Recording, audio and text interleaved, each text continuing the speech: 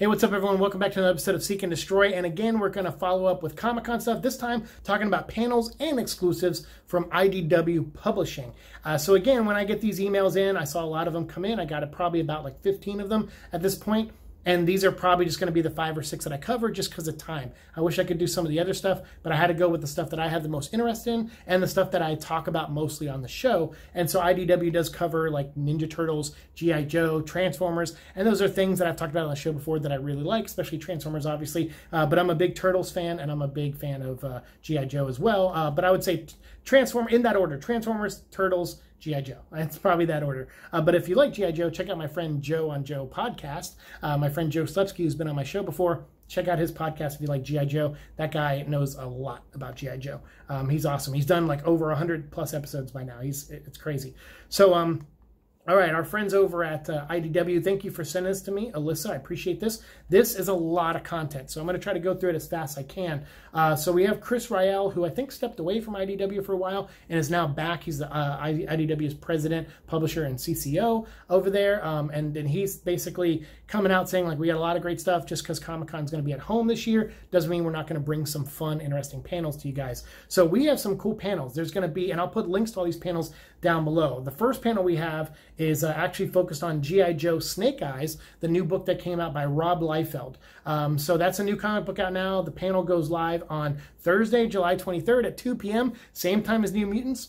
So I'm not going to be able to cover this as it comes up, but it's still maybe hopefully some of these panels, they're only going to air for a limited time. They might be up for 24 hours and go away, but some of the panels they said they're going to leave up permanently. So it could be one of those things where maybe, over time I can cover a lot of this stuff for you guys. So if you have an interest in me talking about what Rob Liefeld says is the Snake Eyes panel, let me know down below. But I'll put a link to that down below. So you're going to get a Rob Liefeld panel. Also, the science of Back to the Future, which is going to be cool because it's going to basically be people talking about flux capacitors and sitting around talking about time travel and the rules of time travel in, that show or in that movie, essentially. So you have John Barber that's going to be there, Kavan Scott, Juan Samu, Sora Nadiri, Dr. Lisa Will, and Andrea Decker, who is a Flight Science Center person, a Fleet Science Center person. So is Dr. Lisa Will, both at the Fleet Science Center. So that's pretty cool that they're bringing in data scientists and people from the Institute and stuff like that, and then also from the Science Center. So that panel is going to be Thursday, July 23rd at 3 p.m., So link to that down below. So it looks like all these, some of these are going to be back to back, But this next panel for Ninja Turtles called Draw a Teenage Mutant Ninja Turtle with Kevin Eastman, the co-creator of Ninja Turtles, is going to be there. Sophie Campbell, Chad Thomas, and Caleb Golonair. Kevin Eastman is actually a really great guy. I've met with him a couple times. He actually did 2 covers for my comic book Soul Star, my Japanese superhero, to raise awareness for aneurysms, brain aneurysms, that we did back in 2011 and 2012. And Kevin Eastman, Ryan at Golden Apple Comics was nice enough to put me in touch with Kevin. Kevin emailed me and said, hey man, got your email from Ryan.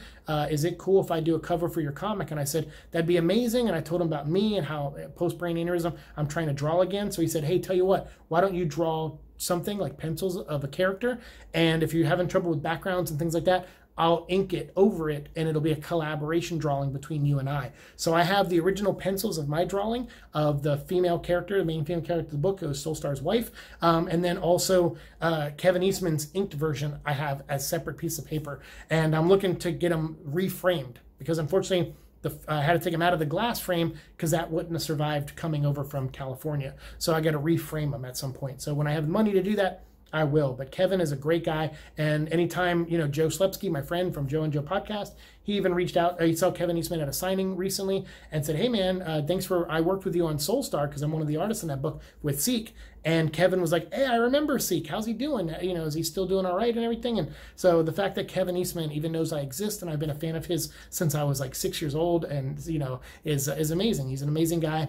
I'm glad I had a relationship with him and know him in that way and got to work with him in a professional capacity because it's still one of the highlights of my life. The guy is the coolest in the world. So Friday, July 24th at 1 p.m., Draw a Teenage Mutant Ninja Turtle with Kevin Eastman. Unfortunately, I'm going to be working that day, but I think this is going to be one of those panels I watch later, and I might, actually try to draw with Kevin Eastman and draw a Ninja Turtle, along with Chad Thomas and Sophie and Caleb. They're all going to be drawing too. So, yeah, maybe they'll each pick a Ninja Turtle to draw and draw one. That'd be pretty neat. You get all 4 of them there. I think there's a 5th Ninja Turtle now, actually.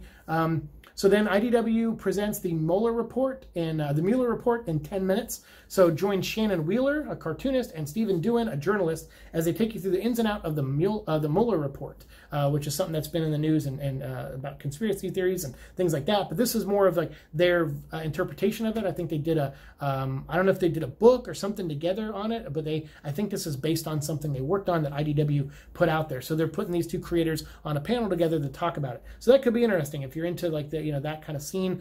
We don't talk a lot about real world stuff like that on this show, but I know people out there have that interest. So if you do, Friday, July 24th at 5 p.m., check out that panel, link down below for that. This one I'm really interested in. IDW presents Jim Lee's X-Men Artist Edition Spotlight. If you haven't seen IDW Artist Edition books, they're breathtaking. They're so amazing. I've owned 2. I had a Daredevil one, and who else did I? Did I have a Walt Simonson one? No, I don't think I wanted a Walt Simonson one, but these are books that I could never afford. I did at one point in my life when I was making a little bit extra money, and I owned the 2 that I had, but I ended up selling them to pay for bills at one point, to pay for rent, actually. Specifically, I met someone who was willing to pay me what I paid for the books, because I kept them in great condition. So they were willing to pay me what I paid for the books, plus some, a little bit extra. And they picked it up in LA. They just came by my place and picked up the books. And I was able to take that like, $300 and put it towards my rent. So, but I'm bummed because now I don't have any artist edition books. But these things are amazing. They're like big, giant print books. They're like, 1.5 feet, 2 feet tall, something like that. And then really wide. They're massive. I think 2 feet tall, I think.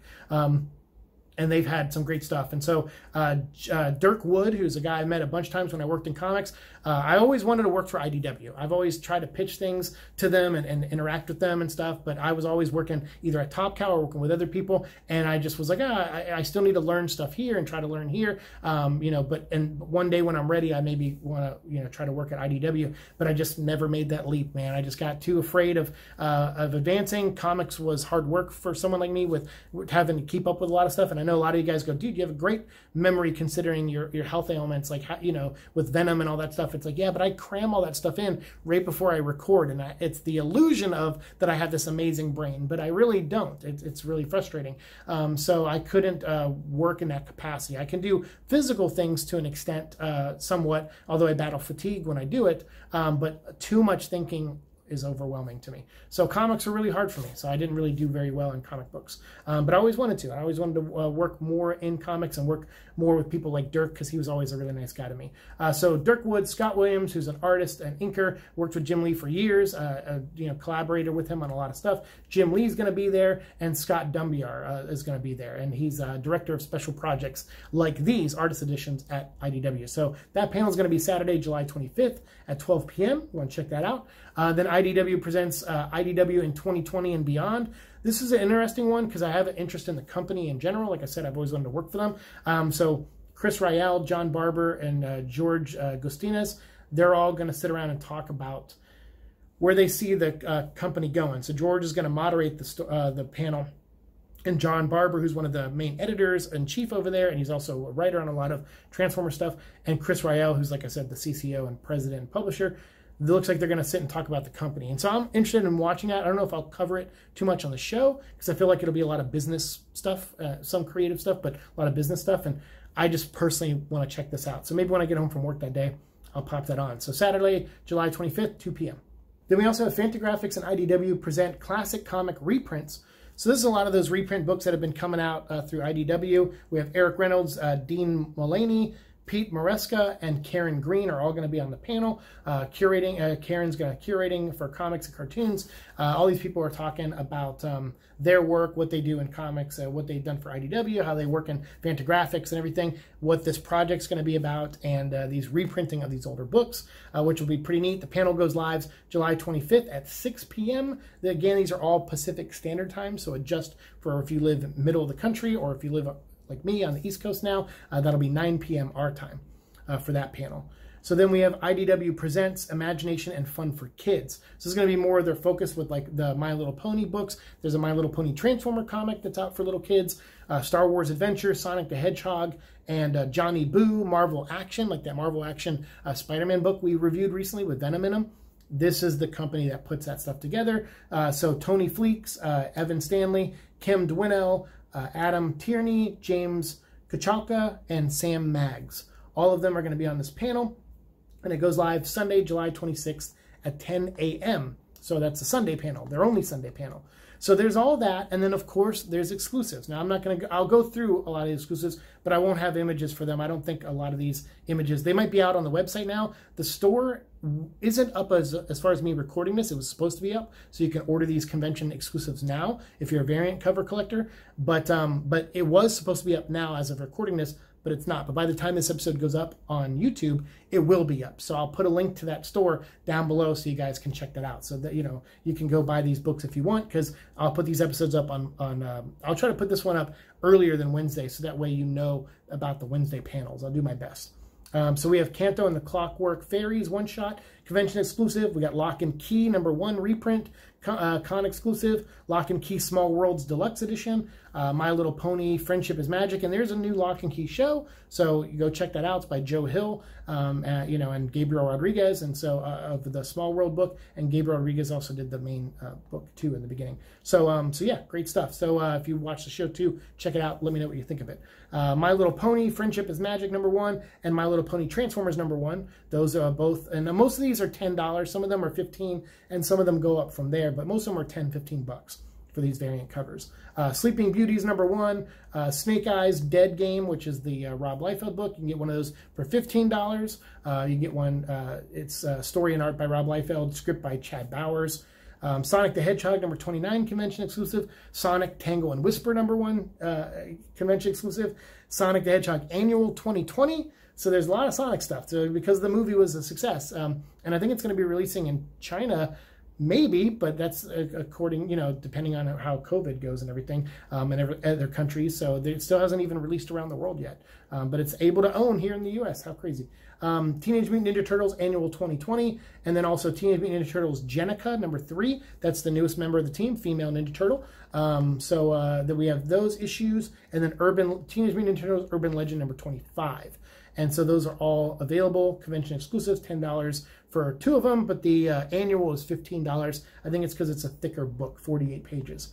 Usagi Yojimbo, one of my favorite comics, big inspiration for me when creating Soulstar, is the work of Stan Sakai. And I've had the pleasure of meeting him. I gave him a copy of Soulstar, and I signed it for him, and he gave me in exchange a copy of one of his sketchbooks, and he signed it for me, and it was an even trade, actually. And I told him, because he inspired my work, and he was like, hey, that's great, thank you so much. So I'm a big fan of Stan Sakai. These guys are amazing. They're heroes to me, legends in my mind. So Usagi Yojimbo #10, their exclusive variant cover you can get there. I think they've been reprinting Usagi Yojimbo recently in single issue form, and it's fantastic. I already own them all, but it's really good stuff. Transformers 84, Secrets and Lies #1. This is a series I will cover on the Until All Are One show that I do here on the channel. But you know, but I haven't got into the 84 stuff yet. We're gonna wrap up some of the current stuff I've been working on, the current books that are out, get some interviews up, and then once the show comes out, after that we'll get back into the comics. So we're going to review the Netflix show first, and then we'll get into Transformers 84, starting with issue 0, and then we'll start covering the Secrets and Lies miniseries. So yeah, and then there's also some book plate graphic novel editions, Kanto, Cosmic Knights, Gem and the Holograms, Johnny Boo, Book 1, 8, 9, and 10, Johnny Boo Meets Dragon Puncher, Lock and Key Special Edition, Volumes 1, 2, and 3. Those are also signed, and they run about $110 a piece, but they're giant, cool collector edition hardcovers. Then also Lock and Key Master Edition, Volumes 1, 2, and 3. Those are $60 a piece, and those are signed by Joe Hill, the writer. Marvel Action Captain Marvel, signed by Sam Maggs for $9.99. It's a book plate edition. Red Panda and Moon Bear is $14.99, and that's signed by Gerard Rosello. Teenage Mutant Ninja Turtles Artisan Edition, signed by Kevin Eastman, only $50. Pretty good deal. And also Teenage Mutant Ninja Turtles Road to Issue 100 Deluxe Edition, signed by Kevin Eastman, $30. Super sweet. Then we also have Teenage Mutant Ninja Turtles, the IDW Collection Volume 10, signed by Kevin Eastman for $60. Those are big, thick hardcover twos, those IDW collections. The Transformer ones are amazing, and the Turtle ones are cool too. Teenage Mutant Ninja Turtles, the Ultimate Collection Volume 1, signed by Kevin Eastman, $60. Teenage Mutant Ninja Turtles, crossing over with Usagi Yojimbo, expanded edition, signed by Stan Sakai, $19. Not bad. And then, or you can get one signed by the Con variant, signed by Stan Sakai for $28 for just like 10 more bucks.